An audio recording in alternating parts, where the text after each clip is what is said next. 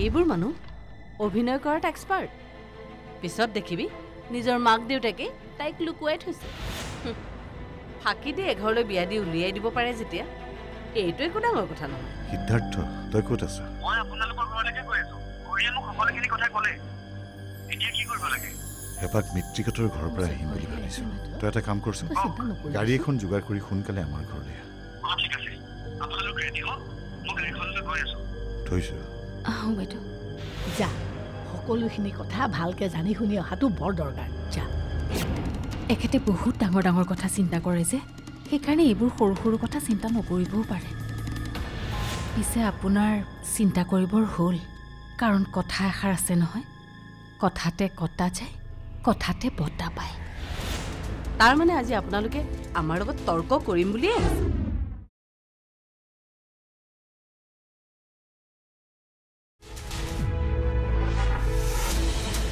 ৰঞ্জন ক'ত আছে কি কৰিছে আমি কোনেও একো গম নাপাওঁ তাই নথকাটো ৰাতিপুৱাহে গম পাওঁ আৰু তাৰপিছত তাইক বিচাৰিবলৈ যিখিনি কৰিব লাগে মই সকলোখিনি কৰিছোঁ ভয় কৰিবলগীয়া একো নাই আছে ক'ৰবাত ৰঞ্জন বেছি আৱেগিক হয়তো আৱেগত কিছুমান কথা চিন্তা নকৰাকৈ ক'ৰবাত আছে কিজানি আপোনালোকে ছোৱালীজনীক ক'ৰবাত লুকুৱাই থৈছে আৰু এতিয়া বিচৰাৰ নামত কেৱল অভিনয়হে কৰিছে তেতিয়া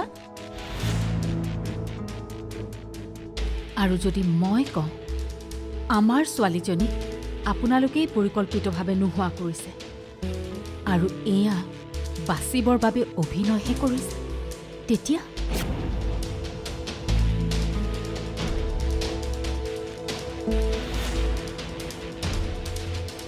একুৰা জ্বলা জুইত যদি আপুনি অকণমান ঘিউ ঢালি দিয়ে তেতিয়াহ'লে জুইকুৰা নুমাই নাযায় দপদপকৈ জ্বলি উঠে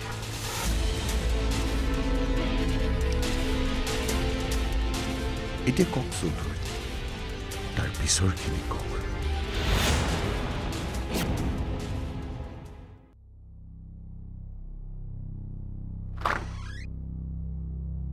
শইকীয়া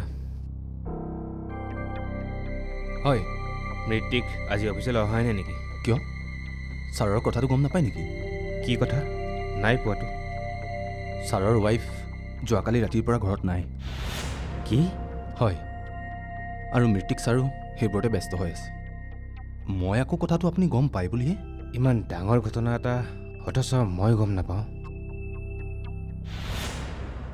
বৌ ঘৰত নাই মই এতিয়াই খবৰ এটা ল'ব যাব লাগিব হয় আহক আমি বাহিৰত বহিয়েই কথা পাতোঁ এতিয়া বহি কথা পতাৰ সময় নহয় কথা হ'ল মই মোৰ ছোৱালীজনীক বিচাৰি আহিছোঁ আপোনালোকে এই ক্ষেত্ৰত ক'ব লগাখিনি ক'লে আমি শুনিলোঁ এতিয়া কওক মই মোৰ ছোৱালীজনীক ক'ত বিচাৰি পাম এই প্ৰশ্নৰ উত্তৰ মই কেনেকৈ দিম আচলতে এই বিষয়ত মই একেবাৰেই অজ্ঞ আপুনি সকলো দেখিও নেদেখাৰ ভাও ধৰিছে লগে লগে এজন দায়িত্বহীন পিতৃৰ পৰিচয় দিছে বিয়ৈ চাওক চৌধুৰী মই পেছাত এজন শিক্ষক এটা আদৰ্শক কেন্দ্ৰ কৰি মই চলোঁ মই মোৰ পৰিয়ালটো যেতিয়া এই আদৰ্শৰ পৰা বিচলিত হোৱা যেন দেখোঁ তেতিয়া মই সিহঁতৰ ভুলবোৰ আঙুলিয়াই দি শুদ্ধ পথলৈ আনিবলৈ চেষ্টা কৰোঁ এজন শিক্ষক হিচাপে এজন পিতৃ হিচাপে সেইখিনি মই মোৰ দায়িত্ব বুলি ভাবোঁ মোৰ ছোৱালীজনীৰ ক্ষেত্ৰতো একেই হৈছিল সিহঁতে মোৰ অজ্ঞাতে যেতিয়া এটা ভুল সিদ্ধান্ত লৈছিল তেতিয়া মই সিহঁতৰ বিপৰীত মেৰুত থিয় দিছিলোঁ এই ক্ষেত্ৰত বহুতে মোক মই মোৰ ছোৱালীজনীৰ জীৱন ধ্বংস কৰা বুলি অভিযোগ আনিছিল কিন্তু আমি কি কয় নাজানো মই আচলতে মোৰ ঘৰখনক শুদ্ধ পথলৈ আনিবলৈহে চেষ্টা কৰিছিলোঁ আজি মই 100% নিশ্চিত যে মোৰ সিদ্ধান্তটো শুদ্ধ আছিল সকলো কথা জনাৰ পিছত বিনা দ্বিধাৰে মই আপোনাক কথাবোৰ জনাইছিলোঁ সেইদিনা কিন্তু আপুনি মানি লোৱা নাছিল মোৰ আদৰ্শক ভুল প্ৰমাণিত কৰিবলৈ গৈ আপুনি মোৰ ঘৰৰ পৰা গুচি আহিছিল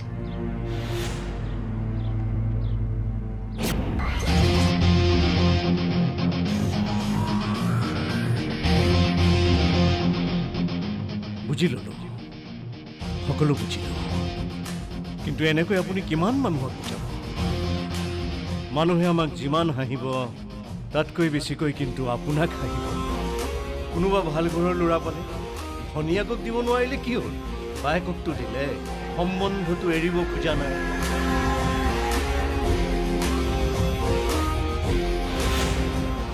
আজিৰ তাৰিখত কওকচোন চৌধুৰী, সেইখন ঘৰৰ মুৰব্বী হিচাপে যেতিয়া মই মোৰ ঘৰখনক এটা ভুল পথেৰে গৈ থকা দেখিছিলোঁ, তেতিয়া মই তাৰ প্ৰতিবাদ কৰিছিলোঁ।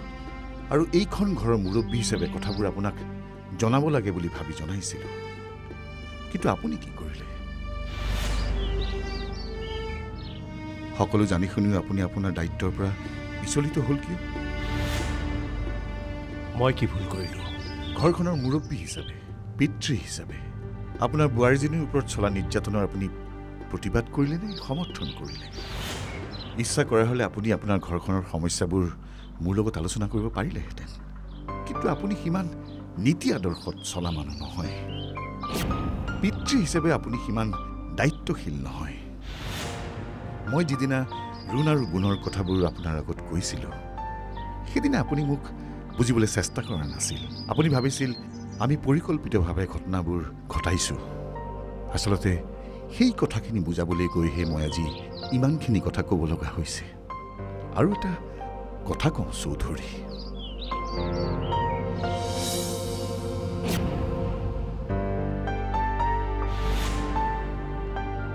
এজন ব্যৱসায়ী হিচাপে আপুনি যিমানখিনি সফল, এই ঘৰখনক সঠিক পথেৰে আগুৱাই নিয়াৰ ক্ষেত্ৰত আপুনি সিমানেই বিফল।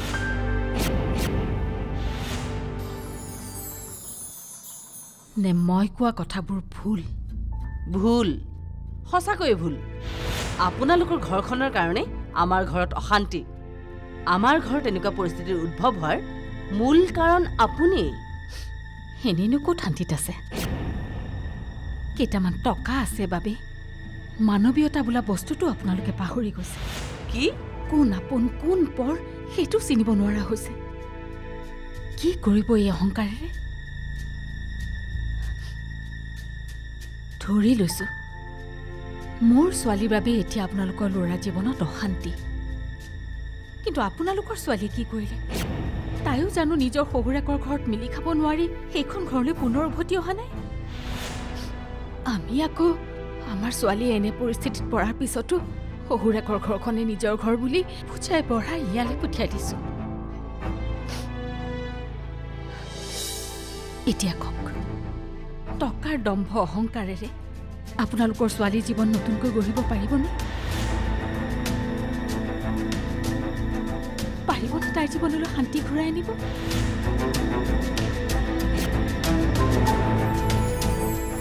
কান্দি কান্দি বহুত দিন পাৰ কৰিলো।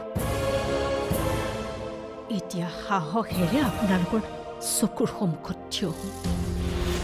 মুঠতে মোৰ ছোৱালী মোক সুস্থ অৱস্থাত ঘূৰাই লাগে।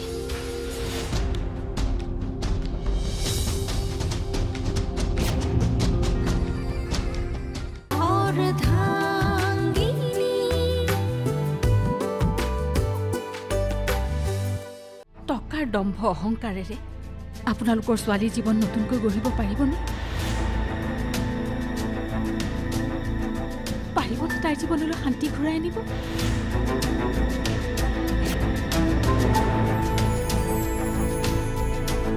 নোৱাৰে, কেতিয়াও নোৱাৰে। চাহ আনিছিলোঁ। কলৈ চাহ আনিছ? লৈ যায় এইবোৰ। নাখাওঁ। ৰ'বা,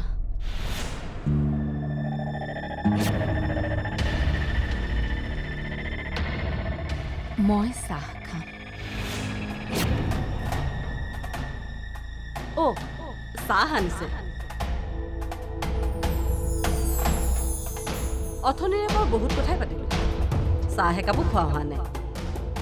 আমাৰ ঘৰলৈ শত্ৰু মিত্ৰ যিয়ে আহে সকলোৰে লগত চাহ একাপ খোৱাটো নিয়ম। লওক, এয়া আমাৰ সংস্কাৰ বুলিয়েই ধৰক।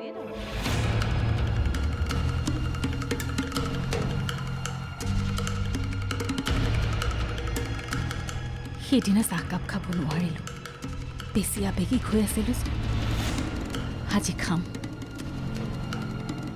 শত্ৰু হ'লেও যাচিছে যেতিয়া সৌজন্যতাৰ খাতিৰত খোৱাটো উচিত কাৰণ মোৰ ঘৰখন শিক্ষকৰ ঘৰ সেইখিনি সৌজন্যতাবোধ মোক শিকাইছে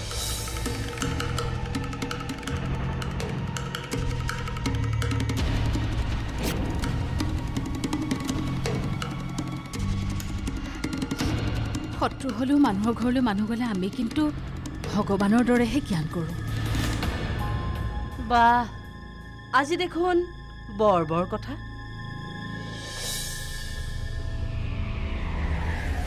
হয়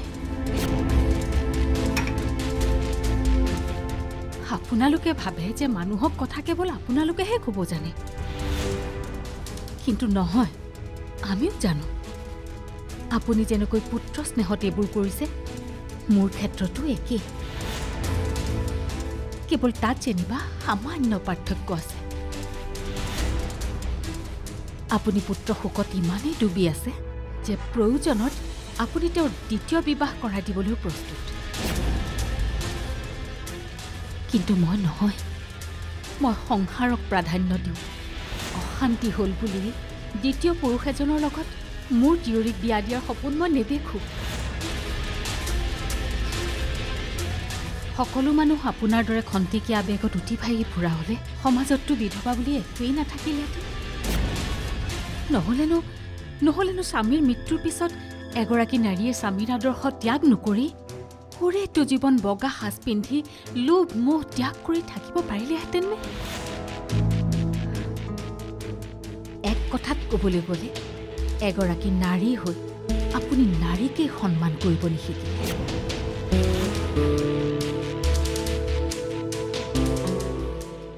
কি যে হৈ গ'ল ঘৰখন কোনো কাৰো ওচৰত সৰু হ'ব নোখোজা স্বভাৱটোৱে ঘৰখনক এই পৰ্যায়লৈ আনিছে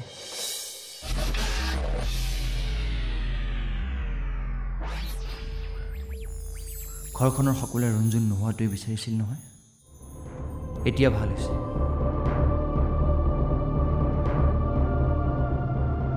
দাদা কথা এটা শুনকচোন কি কথা কথাখিনি কোৱাৰ কাৰণে মোক আকৌ বেয়া নাপাব মই নাচালে বেৰে কোবাই নাথাকিম কি ক'ব লগা আছে চিধা চিধি মানে দাদা কালি ৰাতি যেতিয়া মই বাথৰুম যাওঁ বুলি উঠি আহিছিলোঁ তেতিয়া বহুত ৰাতিলৈকে বাইদেউহঁতে কিবা ফুচফুচাই কথা পাতি থকা শুনিছিলোঁ কি পাতিছে মই ঠিক ক'ব নোৱাৰোঁ কিন্তু মোৰ এনেকুৱা অনুমান হৈছে যে বৌক এইখন ঘৰৰ পৰা উলিয়াই পঠিয়াবলৈকে আজি দুদিনমানৰ পৰা তেওঁলোকে কিবা কথা পাতি থাকে আৰু সেইখিনি সময়ত যদি মই ৰুমলৈ সোমাই যাওঁ মোক গালিও পাৰে মই আকৌ ঘৰখনৰ বিপক্ষে মাত মতা নাই সঁচা কথাবোৰহে কৈছোঁ মই না তই এইবোৰ কথা যি মোৰ আগতেই ক'লি ঘৰৰ আন মানুহৰ আগত যাতে নকওঁ দাদা অঁ কথাটো মনত ৰাখিবি যা এতিয়া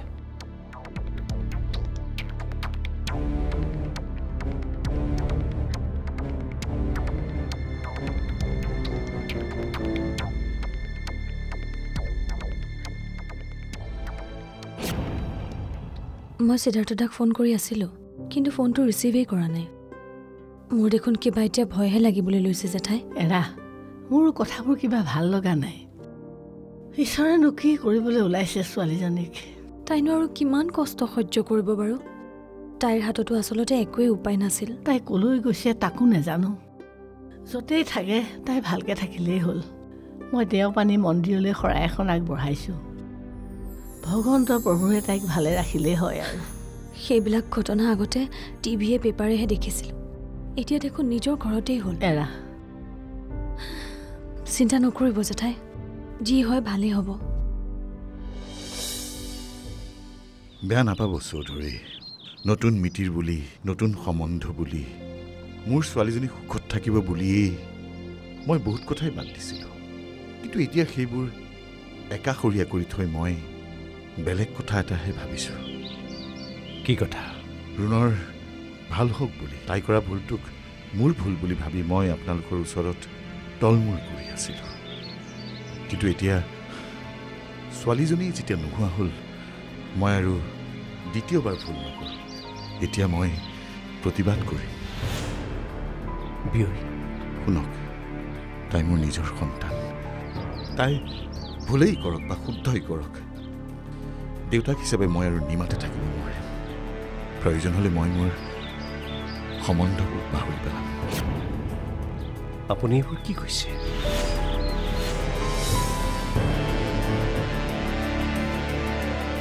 মই কি কৈছো বুজা নাই? নাই বুজা। প্ৰয়োজন হলে আমি পুলিচৰ সহায় ল'ম। যেনেকৈ নহওক কিয় মোৰ ছোৱালী মোক ঘূৰাই লাগে। আৰু যদি সুস্থ অৱস্থাত তাইক ঘূৰাই নাপাওঁ তেতিয়াহ'লে হয়তো আপোনালোকে দেখিব এজনী মাতৃৰ বুকুৰ মাজৰ পৰা জীয়ৰীক কাঢ়ি নিয়াৰ পৰিণাম কি হয়। আপুনি কান্দি কান্দি বহুত দিন পাৰ কৰিলোঁ। এতিয়া সাহসেৰে আপোনালোকৰ চকুৰ সন্মুখত থিয় হ'ম। মুঠতে মোৰ ছোৱালী মোক সুস্থ অৱস্থাত ঘূৰাই লাগে।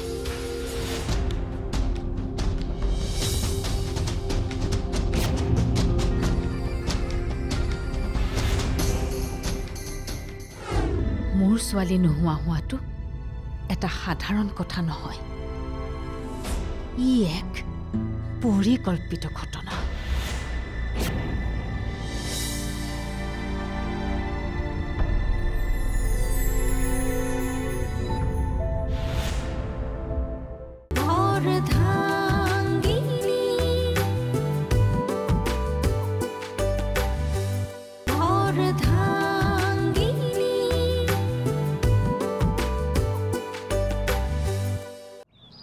আপোনাৰ ল'ৰাৰ বিয়াত গুণগুণে কৰা বিশ্বাসঘাতকতাৰ পৰা ৰক্ষা কৰিবলৈ গুণগুণে সকলো ত্যাগ কৰি বিয়াত বহি নিজৰ কথা এবাৰ নাভাবিল। আচলতে এই কামটো কৰি তাই আমাৰ সকলোৰে উপকাৰহে কৰিছিল, কিন্তু এই কথাটোকে আপুনি বুজি নাপালে। এতিয়া মোৰ ছোৱালীজনী নোহোৱা হ'ল। তাই জীয়াই আছেনে নাই সেইটো মই নাজানো। এতিয়া আপুনিয়ে কওক, মই কেনেকৈ ধৈৰ্য ধৰোঁ? মামা, বৌ বোলে ঘৰত নাই? তই ভিতৰলৈ যাচোন। ঠিক আছে। আপুনি অকণমান ধৈৰ্য ধৰকচোন। আপুনি এবাৰ কথাবোৰ মোৰ স্থানৰ পৰাও চিন্তা কৰক। এতিয়া মই আচলতে কি কৰা উচিত? মই আপোনাৰ কথাবোৰ বুজি পাইছোঁ।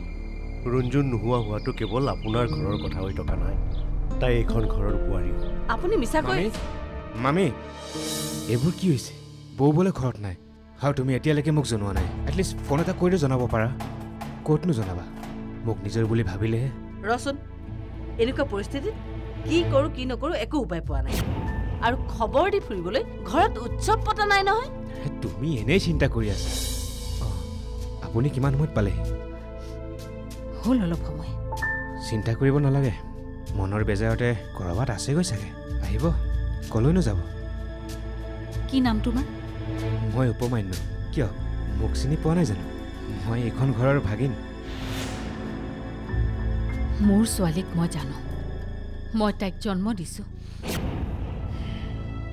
ৰাতি 10 বজাৰ পাছত মদ্যপান কৰি ছোৱালী ঘৰত সোমোৱাৰ সংস্কাৰ কাৰোবাৰ ঘৰত থাকিব পাৰে, কিন্তু আমাৰ ঘৰত নাই। কাৰণ আমি সাধাৰণ মানুহ। গধূলি নামঘৰত দবা কোবোৱাৰ পাছত আমাৰ ছোৱালী বাহিৰত নুফুৰে। তাকে কৰিলে আমি কুসংস্কাৰ বুলি কওঁ। মোৰ ছোৱালী নোহোৱা হোৱাটো এটা সাধাৰণ কথা নহয়। ই এক পৰিকল্পিত ঘটনা।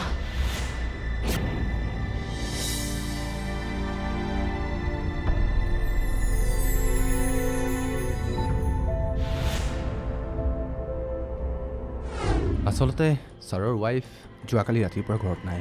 কি? ক'ত গ'ল, কি কথা কোনেও এতিয়ালৈকে খবৰ পোৱাই নাই। ৰঞ্জুনৰ দৰে আপুনি আপোনাৰ স্বামীকো কেনেবাকৈ অদৰকাৰী বুলি ভবা নাই? মাইণ্ড ইয়ৰ লেংগুৱেজ। ইংৰাজৰ গোলামী কৰিবলৈ এৰক বাইদেউ। অসমীয়াতে কওকচোন। মই অসমীয়া ভালকৈ বুজিও পাওঁ আৰু ক'বও জানো। আপোনালোকৰ এনেকুৱা কিছুমান সৰু সৰু সংস্কাৰৰ বাবে আপোনালোক সদায় আপোন মানুহবিলাকৰ পৰা দূৰত আছে। চাব আকৌ, কাহানি বা আপোনাৰ এই ছোৱালীজনে আপোনাকো অদৰকাৰী বুলি নাভাবিলেই ৰক্ষা। তোমাৰ ওপৰত মোৰ বহুত বিশ্বাস আছিল, কিন্তু তুমি সেই বিশ্বাসখিনি ধৰি ৰাখিব নোৱাৰিলা। দেউতা,